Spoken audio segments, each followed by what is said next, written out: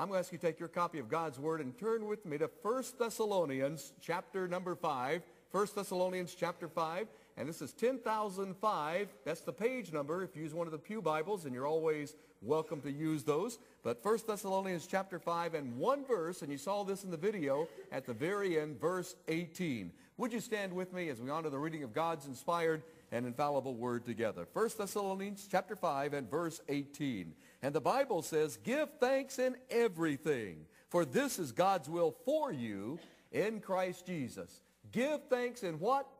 Everything. Give thanks in everything. May God bless the reading of his word. You may be seated. Thank you.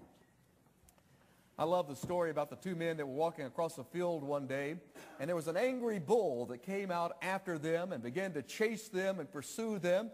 And that bull was making up a lot of ground. He was getting closer and closer and closer. And as these men ran, they knew they were losing ground. And one of the guys said, "Hey, John, you need to pray because this bull's catching up to us." And John said, "Well, I've never prayed out in public before. I'm not sure I could do that." And the guy said, "You'd better pray because these bulls are getting closer and closer and closer." And John said, "Then I'll pray the prayer that my father taught me to pray." And he said this, "O Lord, for what we're about to receive, we are truly thankful." Well, sometimes it's really hard to be thankful in circumstances that we face in life. During this time of the year leading up to Thanksgiving on this coming Thursday, there are a lot of people who encourage us to develop and cultivate within us an attitude of gratitude.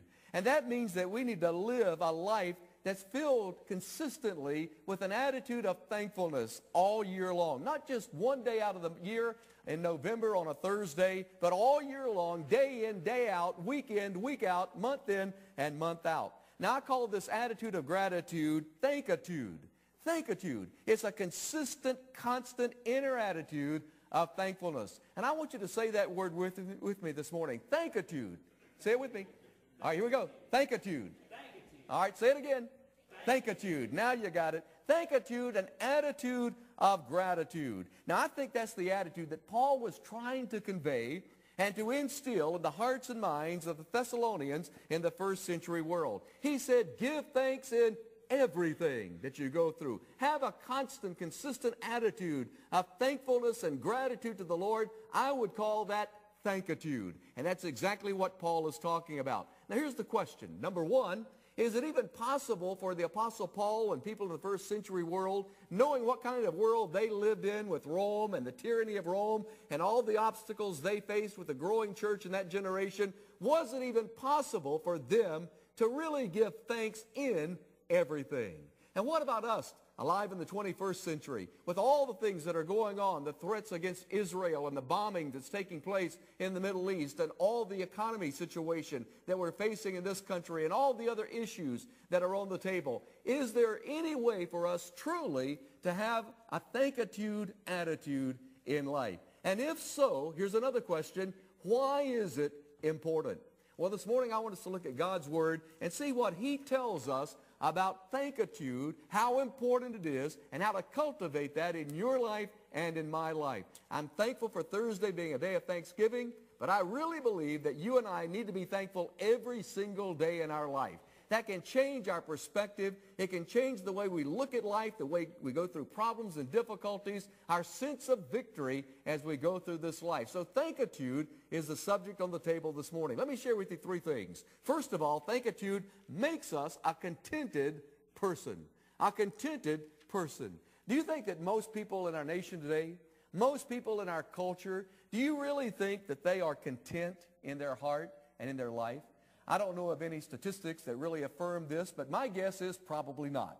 It seems like we live in a culture where people are wanting more and more and more. They're wanting to have more possessions and more material goods. They're wanting more money. They're wanting a larger 401k or even a 401k that survived all the financial crisis that we've been through. And they're anxious for more and more and more. I believe so many people are caught up in that vicious circle of things.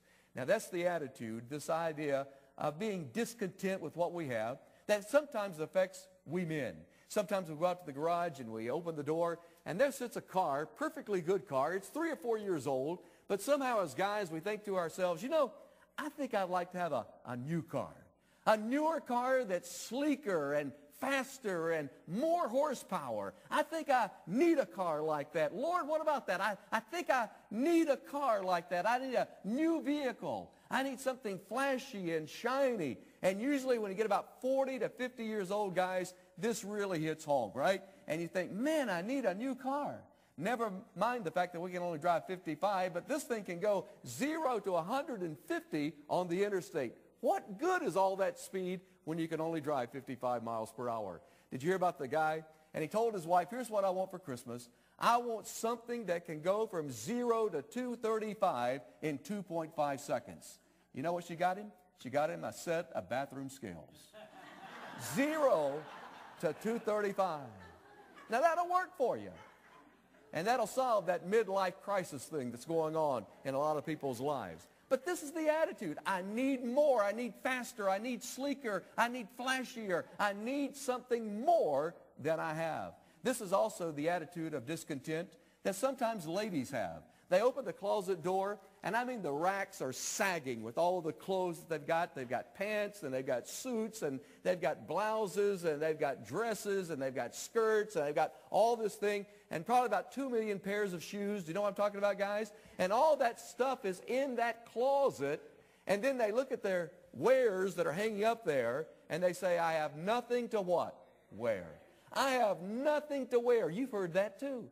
And what I've learned as a husband is this. Being interpreted, that means I have nothing new to wear. I need something brand new. All the stuff I've got, it's not adequate. I need something new for this event or that event.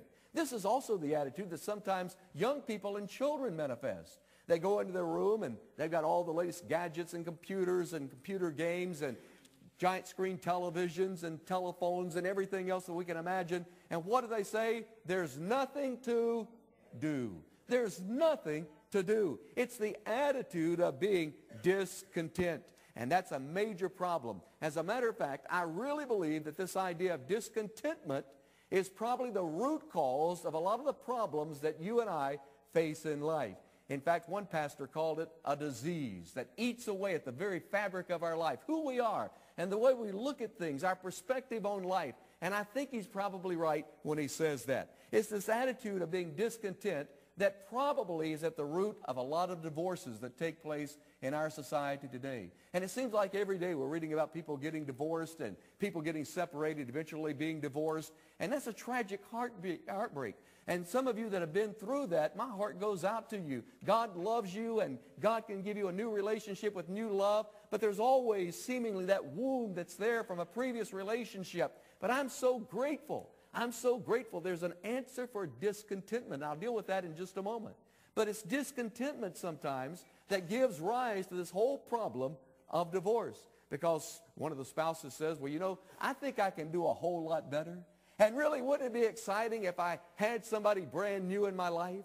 If I brought somebody else into my life and we were intimate together, wouldn't that be a great thing? That would be so exciting and so thrilling. And I just deserve, I just want somebody else in my life. And many people think like that. Well, how does that usually work out? Well, let's ask David Petraeus. How do you think it's going to work out for him? And what do you think about John Edwards, the former senator? How did it work out for him? And what about Jimmy Swaggart or Jim Baker from the past? How did it work out for those guys? I want to tell you, usually when we're dealing with divorce, somewhere in the relationship, there's discontentment. Somebody's discontent with the relationship, with the marriage, with the other person, and they begin to seek out somebody new for their life. And I believe this is a problem that's a root problem in divorce. This is also a root problem with increasing debt. I was reading the other day that the average American citizen owes $8,000 on their credit card. Some a whole lot more than that, some less than that, but the average is $8,000 per credit card, and usually people have more than one. I've got about 4 in my wallet that I carry with me. I don't use all of them, thank the Lord, but they're there if I need them, and some people have all those credit cards they carry maxed out.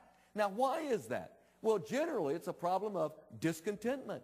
They're saying, I need more, I need this, I don't have the money for it, but I can walk into a store and say, charge, just like the Calvary in the old days, charge. And immediately I can take this thing home with me right now. Don't worry about it. I'll pay it off later. But the problem is all these charges begin to accrue, and before you know it, you can be underwater with tremendous debt on credit cards. If you've got credit cards, please be careful with them.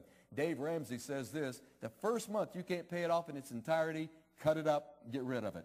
Do some plastic surgery and cut the plastic in half and get rid of the credit card. And we need to abide by that. But one of the problems with credit and credit cards is a feeling of discontentment. Will Rogers lived a long time ago, and he lived before the days of credit cards, and some of the students are saying, Will who? Well, you can look it up on Google. But Will Rogers was a comedian and a speaker who traveled all over the country and all over the world. And on one occasion, Will Rogers said this. He said people in his generation were spending money they didn't have to buy things they didn't need to impress people they didn't even like. You know, I think we're doing that. We're spending money we don't have to buy things we really don't need to impress people we don't even like in the first place. That's the symptoms of what's taking place in our culture, and a lot of it is due to discontentment. Well, what's the cure for discontentment? I believe it's very simple. In Philippians chapter 4, verse 11, the Apostle Paul writes about it. Here's what he says: For I have learned to be content in whatever circumstance I am.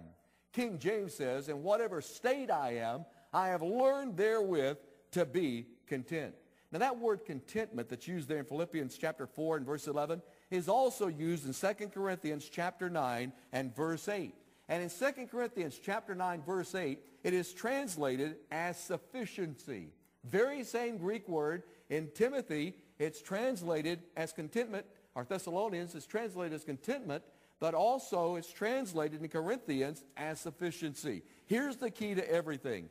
Whatever our circumstances in life, we can be content because we have a source supernaturally for our sufficiency. And that supernatural source of our sufficiency is the Lord Jesus Christ himself. He provides everything we really need in life. He takes care of us the way that he should and the way only he can. In his omniscience, his omnipotence, he's the only one that can really be our source of sufficiency. And so our sufficiency is not in our banking account. That can change by the day. It's not in the stock market. That can also change by the day. It's not in world events. Those change by the hour. But our sufficiency is in Jesus Christ, the unchangeable Son of God. That's what gives us confidence to face living, and also that brings a sense of contentment and peace into our heart. Now don't get the wrong idea about this conception of contentment. Don't get the wrong impression about that. It doesn't mean resignation. It doesn't mean that I resign myself. Well, I've got this much and I'll probably never have any more than that, and so I'm just going to resign myself, and even though I don't like it, I don't enjoy it, I'm just going to go through life. This is all I've got. Poor me, poor me. That's not the attitude of real contentment. Neither is the attitude of a lack of ambition. A lot of people would say, well, how can you have ambition and be content with where you are? Well, you can do that.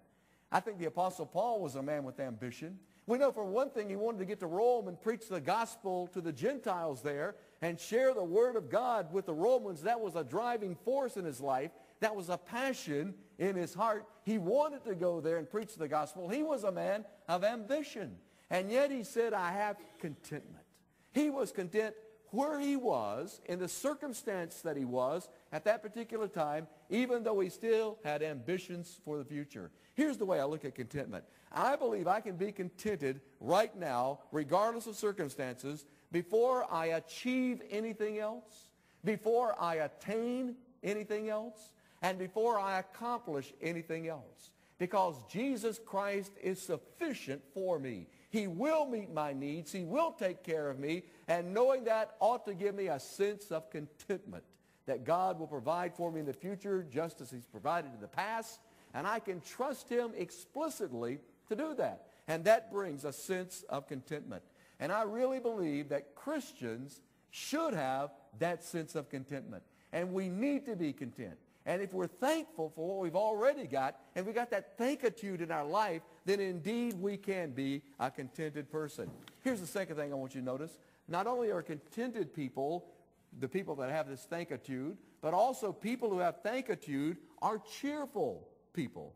They're contented people, but they're also cheerful people. In 1 Thessalonians, Paul told the believers, in everything give thanks, for this is the will of God concerning you. Now, what was going on in the church in Thessalonica in the first century? Well, for one thing, we know they were kind of mixed up about the rapture of the church. They had heard the Apostle Paul come and preach. Can you imagine the privilege of hearing him preach? And Paul preached about the rapture, that one day Jesus would come back again, and the dead in Christ would rise first, and those who were alive in that generation would be caught up without ever experiencing death, and they'd meet the Lord in the air. And Paul said, so shall we all ever be with the Lord. Comfort one another with these words. And they heard the way Paul preached that so passionately. And they began to think, well, the Lord's coming back tomorrow, or maybe sooner. And they thought his coming was immediate. And they became a little disappointed because time went on, and Jesus didn't come back, and more time passed, and Jesus didn't come back, and more time passed, and Jesus didn't come back. And some of the people in the older generation began to die off. And they began to think, wait a minute, what's wrong with this picture? Jesus was supposed to come back again. And these people weren't supposed to die. They were supposed to meet the Lord in the air. And they became confused about the rapture and the coming of the Lord Jesus Christ. Here was another way they were confused. They began to think, if the Lord's coming back soon, and we believe that he is, if he's coming back that soon, then we ought to quit our jobs and just wait for the Lord to come back again. And so they quit their jobs, and they just sat back and waited for Jesus to come. I want to tell you that is not the will of God.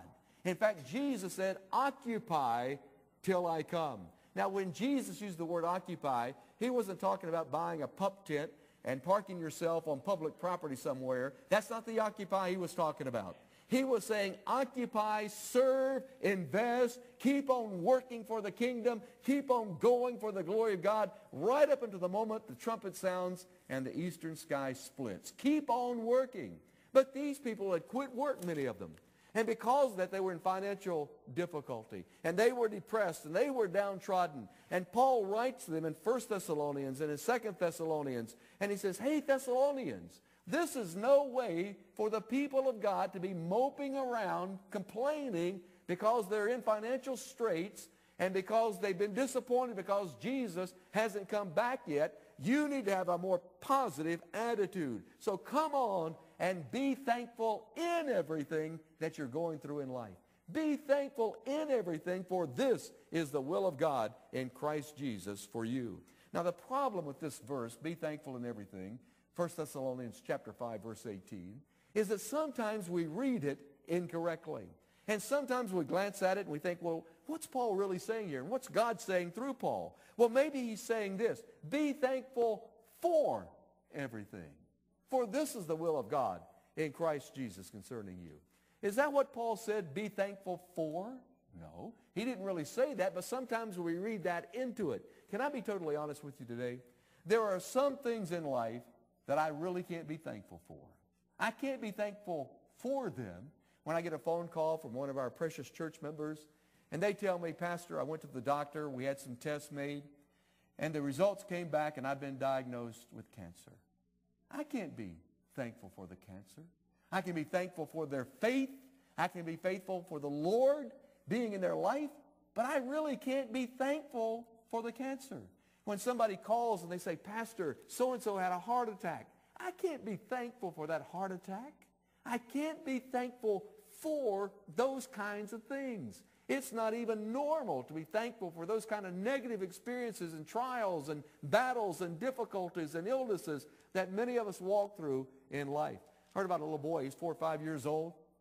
He was gathered with his family on Thanksgiving Day, and they were sharing the meal together.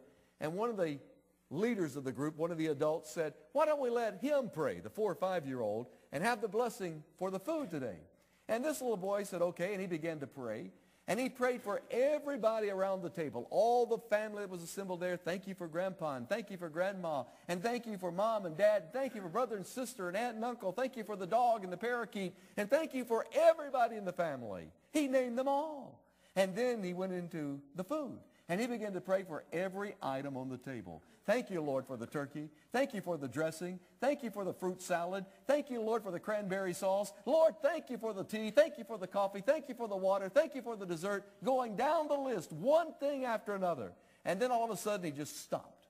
He didn't say amen. He just stopped. And everybody's kind of looking around because it was kind of uneasy. He just quit praying right in the middle of his prayer.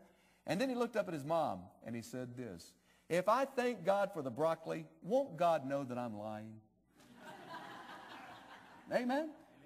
There are some things in life that you and I really can't be thankful for. But at the same time, you and I can be thankful in those things as we go through those things, not for them, but in them. And that's why Paul uses that phraseology. And he says, be thankful in everything, not for it, but in everything, for this is the will of God in Christ Jesus concerning you. Now, why can we be thankful in everything, even if we're not thankful for everything? Well, first of all, we can be thankful in everything because it could be worse. I mean, it really could. It could be worse. I've got to the point in my life, I never ask this question, what else could happen? Because the Lord's taught me a few times a lot can happen, right?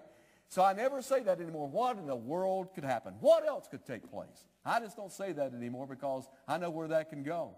But you and I can be thankful in everything, thank God, because it's not any worse. I love the story about the old preacher, and he was well known for having a positive attitude. He always saw the light at the end of the tunnel. He always saw the silver lining behind every cloud. And his church family was amazed by that this guy could be so positive no matter what was said or what took place or what happened in his life or in the community. And one night, it was incredibly bad weather. I mean, it was stormy. It was dark. Clouds were hanging low. Rain was coming down by the bucketful. Lightning was striking across the sky. Thunder was rolling. And it was a horrible night. And they said, I wonder what the pastor's going to be thankful for tonight. How can he see anything good in this huge storm and this flooding that's taking place? What in the world can he be thankful for? And that night, they packed out the church. Now, you can tell they weren't Baptists because they came even though it rained. Amen? They were there in the house of the Lord. It's always amazed me about Baptists. We insist on baptism by immersion, fully dunked under the water, put them under to the bubble. We believe in that. But the least little bit of rain, and I can't go out. I got to stay home. I can't go to church. But these people came out. They weren't Baptist apparently, but they came just to see what their pastor would say. And he stood behind the pulpit that evening, and he said, Dear God, thank you that every night is not like this night. Amen? Can you thank the Lord that every day is not like this day? That every week is not like this week? I know some of you have been through a lot of circumstances that have been very hard over the past year. Maybe it's been financial or relational or emotional, or maybe you've lost a job even, or maybe there's some other tragedy that's taken place health-wise in your life, or a loved one has gone on to be with the Lord, and it's been a very difficult year. Aren't you glad every year is not like that? It could be worse. That's why you and I can be thankful in everything, even though we're not thankful for everything. We can also be thankful in everything because we're not going through it alone. Guess who's with us every step of the way? His name is Jesus. He's always there. He'll never leave us, and he'll never forsake us. He's always right there. We can also be thankful because whatever we're going through is temporary. One pastor said this, my favorite passage in all the Bible is this one, where the Bible says, and it came to pass. And he said, you know, it came to pass. It didn't come to stay. It's only temporary. And that's why suicide is not a good option. That's a permanent solution to a temporary problem. And all of your problems and all of my problems are temporary. Even if they last us for the rest of our life, they're still temporary. Because when Jesus comes back in the rapture, or we die and we go to be with the Lord in his presence, we leave all those problems behind. And compared to eternity, they're only temporary. We also have the assurance of Romans 8:28 that Mitch quoted earlier, that all things work together for good to those who love the Lord and those who are called according to his purpose. And so today, no matter what you and I are going through, we can be thankful in those things, even though we're not thankful for them. Things could be a whole lot worse. A few years ago, there was a Charlie Brown cartoon, and it showed Snoopy outside with his doghouse, and he had a great big old dog bowl filled with dry dog food. Well, just beyond Snoopy was the house, and it was Thanksgiving, And all the children and all the family was gathered around the table, and they had turkey and dressing and all the fixings. They had everything there, and they were laughing, and they were joyful, and they were happy. They were all inside the house. And Snoopy was grumbling and complaining, and he was griping in all those little scenes that were set up in that cartoon.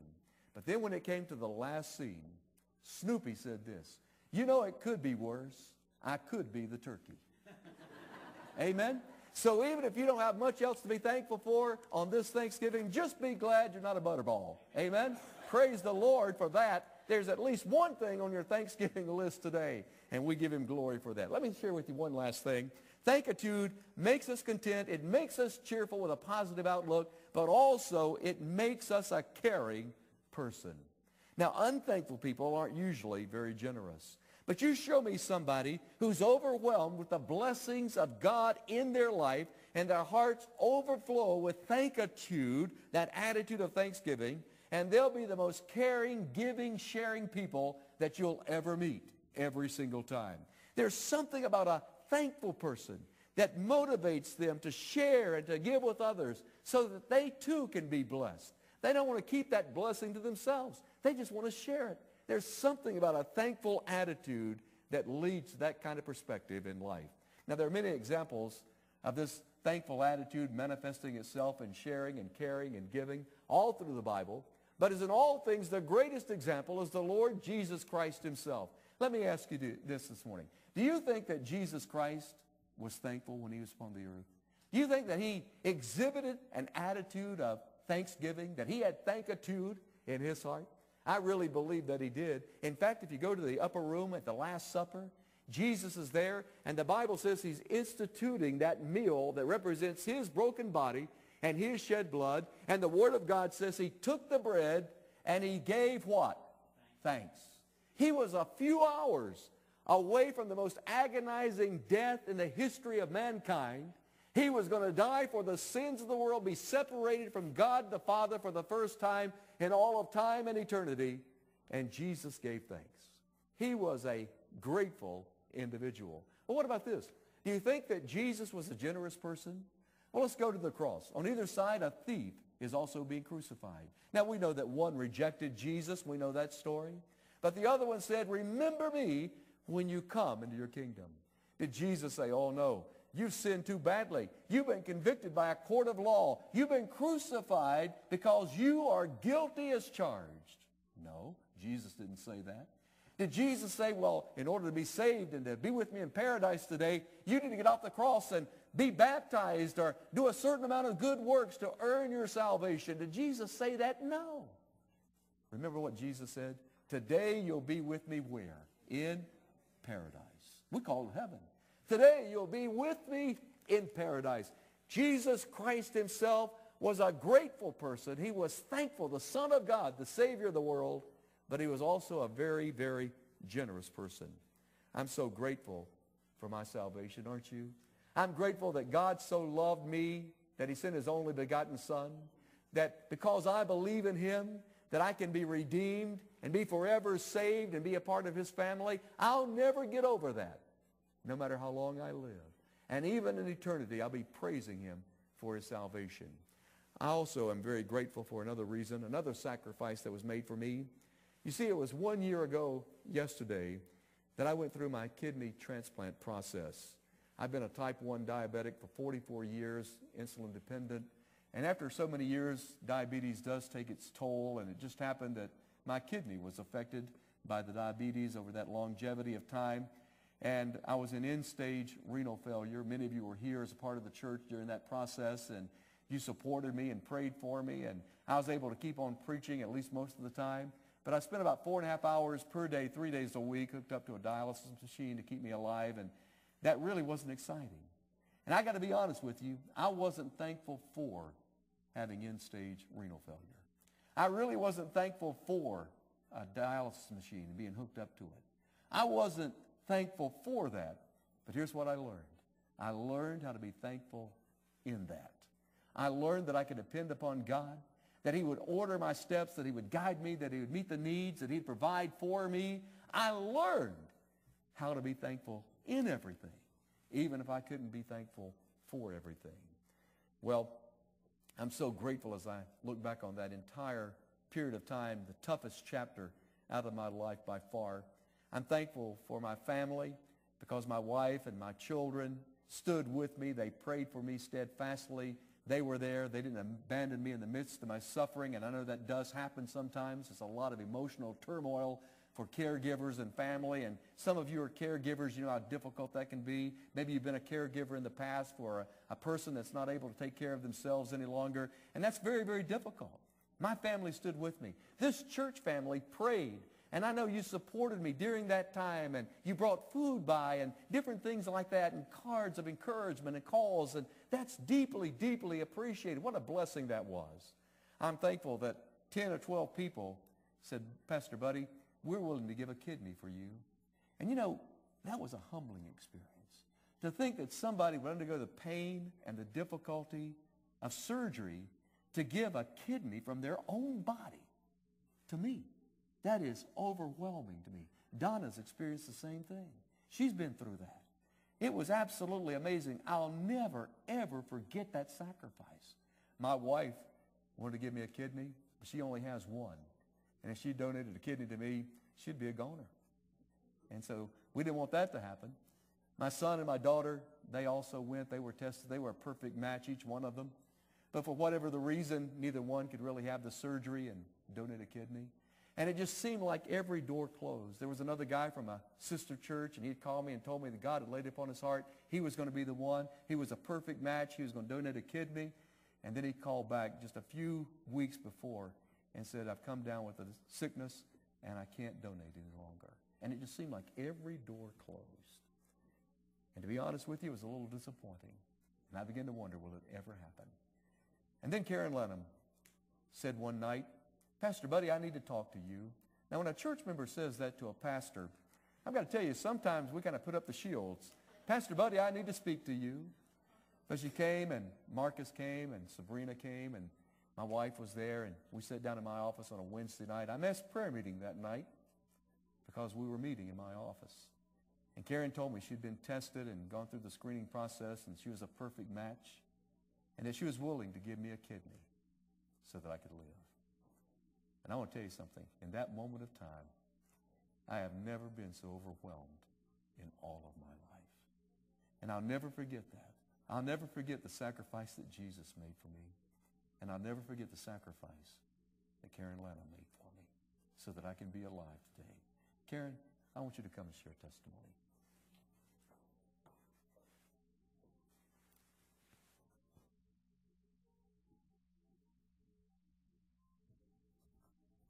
Well, this morning my daughter wasn't here. I didn't cry. She's already got me started. You know, it was a year ago yesterday, and it's been kind of fast when you look back. But even before a year ago, about a year and a half ago, I was driving down the road, and I listened to a contemporary Christian radio station. And a song by Josh Wilson was playing, and the words really struck me. And here's how some of the words said, I don't want to sit around and wait for someone else to do what God has called me to do myself. I don't want to live like I don't care. And this ignited my heart to begin praying that God would use me, that I wouldn't be complacent. I remember telling God that I don't want to be complacent. Use me. I don't want to be a churchy Christian with churchy answers. I want the power of God to change my life. My heart was fully open to him, and I had no idea of the things to come. Obviously, it was months later when things started to kind of turn around for me. I got to put my glasses on. Sitting in church that Sunday when I thought I could have the very kidney Buddy needs, I didn't know it would change me too. I didn't know donating a kidney would change my heart. Many years ago, the kids and I were traveling out of town, and at this time, this is long before I came to Mount Harmony, we were driving a Ford Escort wagon. That was the car I owned at the time. They were smaller, of course. And as we were going up 321 towards Hickory, there was a car in the right lane that we were beginning to pass that was just like my car that I was driving, and it had 3 passengers in it. And as we were passing, I said, "Look, kids, we're having an out-of-car experience." And this past year has seemed like an out-of-body experience. Being the answered prayer, the vessel God would use, the prayer, prayer, and the prayee, if you will, all seems like an out-of-body experience. And looking back, I attribute that to the touch of the Master's hand. There are 2 questions that were frequently asked to me as we got closer to going through the surgery and donating. And the first one was, "Are you scared?" And I never was. And here's why. In 1 John 4:15 and follows, it says, "If any acknowledge that Jesus is the Son of God, God lives in him and he in God. God is love. Whoever lives in love lives in God, and God in him." And in verse 18, it says, "There is no fear in love." You see, God gives you what you need to do his will. The second question I was asked a lot is, "Are you sure?" And I never had any doubt, not even for a second. When I went to be tested, I decided then that if I was a match, I was going through it, hook, line, and sinker. I wasn't going to back out. And it was his peace, the peace that passes all understanding, that was with me to help me to be sure of what I needed to do. I looked up the word testimony just to maybe help me give a different angle for giving my testimony today. And one line that really stuck out was, "The truth of the matter is." Well, the truth of the matter is, God never gave me more than I could handle. There are no coincidences with God. There were many stories within this story that took place in my life as donating a kidney to Buddy. The truth of the matter is, I have a greater understanding now of who God is. I have new confidence in a God who never leaves us or forsakes us. You know, being a single mom, I've been a single mom forever. Now I'm a single mama. But I had trouble in trusting my choices and trusting God. And looking back and having a new confidence in God through all this and seeing how Buddy struggled for so long, and yet he kept at it. He kept giving God the glory and putting it in his hands. And even though he wasn't thankful to be in that position, he still came out here Sunday after Sunday. And being that God used me, it also showed me that God never forsakes us. Or, you know, I have a new trust, a new level of understanding. I'm thankful for Sabrina and Marcus. Marcus is my stronghold. He was there with his sister in the waiting room, keeping her calm, or trying to. Sabrina has taught me to cry out loud, to not be ashamed to let tears flow from the outside. And you, church family, you prayed for us a year ago, a year prior to me being the donor. You guys prayed for me. You prayed for my family, because if some of you will remember, we were concerned that a cadaver donor would not be a Christian. And so that was a concern. But all the prayers that were prayed up by you, church, were for me, even though I didn't know it was for me. There is a new level of worship that I have now because of a greater understanding of who God is. And just as a footnote, that Wednesday night, when we went to talk to Buddy and tell him that I was a match, I mentioned earlier about, you know, God doesn't give us more than we can handle with him. He doesn't give us more than we can handle. My daughter looked across the room at Candy and said, "All I know is anything happens to my mom, you're going to take care of me." Well, nothing happened to me, and I believe it's because Candy, you couldn't handle her. That would be more than you could handle. But I just want to say that, I really don't feel worthy to be anybody special, because it was all God's doing. It's all His touch of His master's hand. He was in charge from the get-go, and I just want to give Him the praise and the glory. And I'm sure that's well over my allotted time.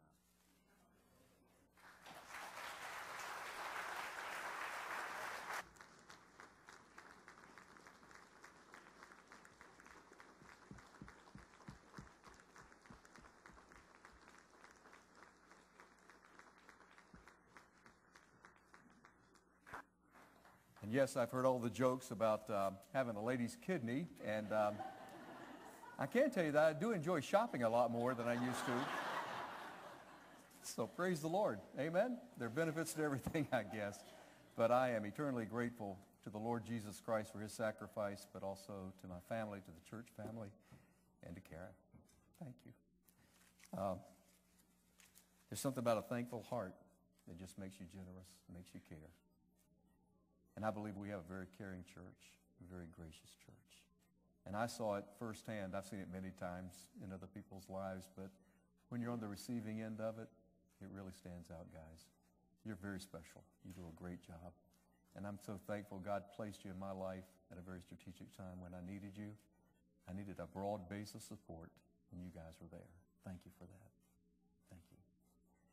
This morning, if you don't know Christ as your Savior, I want to tell you, you can receive Him just like we've received Christ into our heart the same way, just by saying, Lord, I believe that Christ died for me. I'm a sinner and I need salvation, and I want to receive Jesus Christ into my heart today. We'd be glad to pray with you about that. Brother Richard, our pastor of evangelism, is down front. He'll be more than happy to talk to you about salvation. If you'd like to join our church, I can tell you, we'll be thankful for you. We'll welcome you with open arms. And if you want to come, you're welcome to come this morning. But also one other thing. Maybe you have somebody you're really grateful for today, and maybe they're just happen to be here. I'm going to ask you to do something that we don't normally do, but nothing wrong with it. But during the invitational time, as we're singing this last song, would you just go to them if they're here and say thank you? Thank you for being a blessing in my life as a Sunday school teacher, as a deacon, as a friend, as an elder member of this church, and I've just seen your example and your faithfulness. Would you go to them and just say thank you today? I think that'll make a world of difference. It'll encourage them, and you'll feel better having thanked them. Or maybe they're not here, and maybe you just want to come to the altar and say, Lord, thank you for bringing that person, my mom, my dad, my grandparents, into my life at a very important time. And Lord, they're with you, but I'm so grateful. I'm so thankful. Let's stand together, every head bowed, every eye closed. Father, we just want to say thank you today. Thank you, Lord. I know that doesn't say it all, but that summarizes what's in our heart. Thank you for Jesus and your unspeakable gift. Lord, thank you for fellowship in the body of Christ. Thank you for the love of the brethren. Lord, thank you for sacrifices that people have made in all of our lives. And Lord, I most of all am grateful and thankful. Lord, thank you for loving me. Thank you for caring for me.